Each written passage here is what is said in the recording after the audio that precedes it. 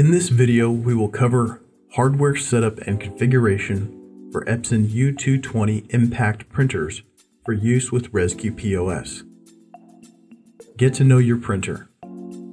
Printing functions are an extremely critical part of POS operations, so let's start by getting to know your printer.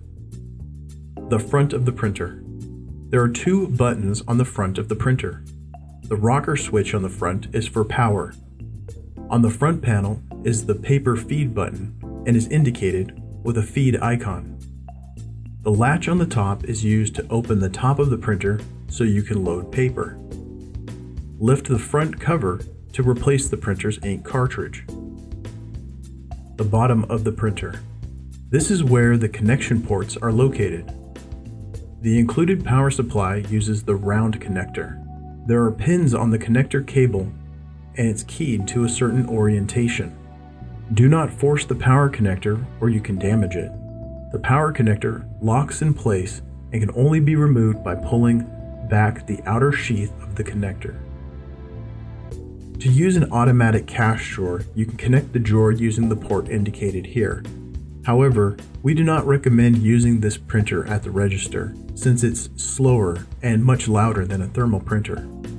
For wired network printing, you will use the LAN port indicated here. There is also a small SW button that is used for special functions located here that will be covered later in the video. Printer FAQ. This printer uses impact printing, which means an ink cartridge is required. It uses regular bond paper and the paper roll size is 3 inches by 250 feet.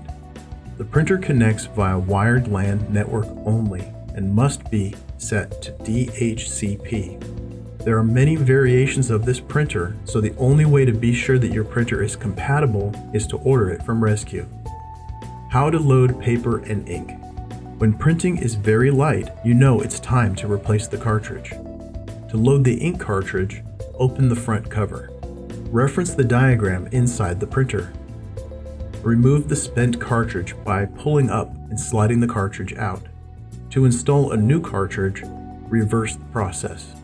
Hold your thumb on the gear to make sure the ribbon is tight and insert the cartridge, making sure it snaps into place.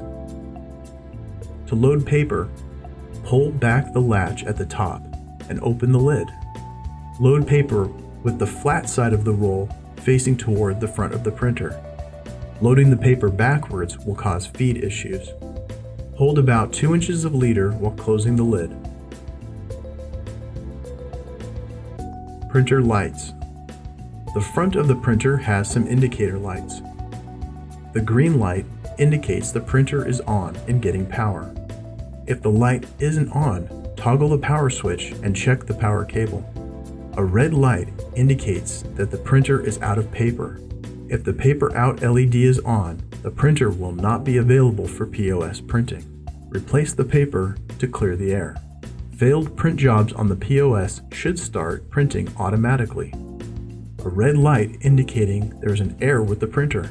If the printer is in an error state, it will not be available for POS printing. Open and close the lid and power cycle the printer. If the error LED comes back, you may need to have the printer serviced. Contact Rezku support for options. Factory resetting the printer. If you get an error or you need to reset the network settings, you can factory reset the printer. Turn the printer off. Hold down the SW button on the bottom of the printer. It can be pressed with a toothpick or ballpoint pen. While holding down the SW button, turn the printer back on. Keep holding the SW button until it prints. Release the SW button. Do not turn off power. Wait for the status sheet to print. This completes the reset. Printing the status sheet. Start with the printer powered on. Hold down the SW button. Wait for the status sheet to print. Release the SW button. Look for the MAC address under Ethernet status and label it on your printer. The MAC address is used when setting up your printer with Rezku support. You're now ready to connect the printer. This printer uses a wired network connection.